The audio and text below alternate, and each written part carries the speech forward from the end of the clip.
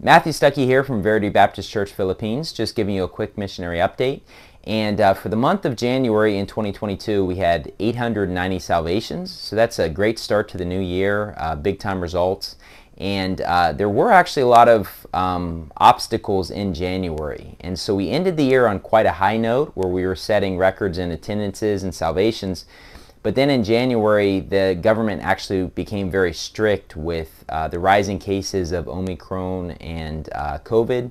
And actually, one of the things they did was install a no-vax, no-ride policy, where if you have not been vaccinated, you can't ride any public transportation. Obviously, that's a big obstacle when you're trying to come to church, but even with people trying to go to grocery stores and their basic necessities, it's very difficult. Now, the government has eased those restrictions, and we're entering February, and things have really kind of calmed down quite a bit here in February.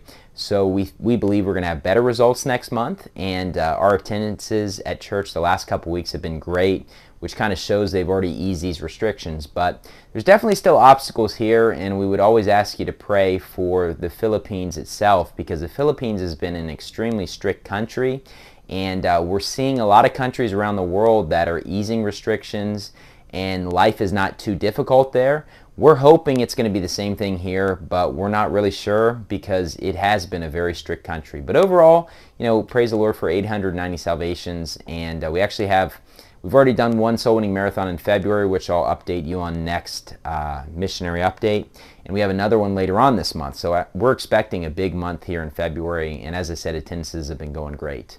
And so outside of that, our big fellowship activity for the month of January, I should say, was we had a chess tournament at church. And so the end of the year is our busiest time because we have our Kids Day event, which is sort of a replacement for Halloween or All Saints Day.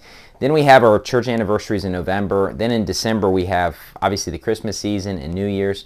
So it's really packed. So it's a bit of a lighter month here in January for us. But the chess tournament was the big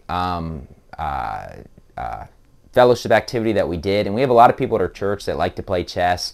We actually started playing on Thursdays for fun and online, and we do different lengths of games depending on what we're preparing for. So we basically had a 5-minute chess tournament. It was blitz mode, and we had a lot of people from our church that competed in it, and it was open to everybody, kids, adults, men, women.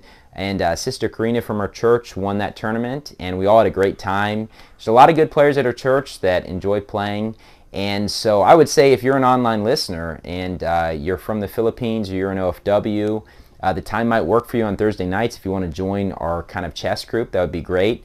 And we're actually preparing for a 15-minute tournament later on. So that's kind of the big activity that we were doing. In terms of how our churches are going, as I said, things have been going very well overall. Our attendances have been increasing.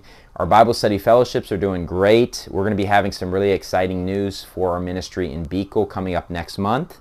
In terms of sermons being preached, we're still going through the book of Genesis on Tuesdays, and I'm going through the book of Daniel now instead of the book of Psalms on Sundays, Saturdays and Sundays, and also our False Philosophy series. So those are kind of the updates.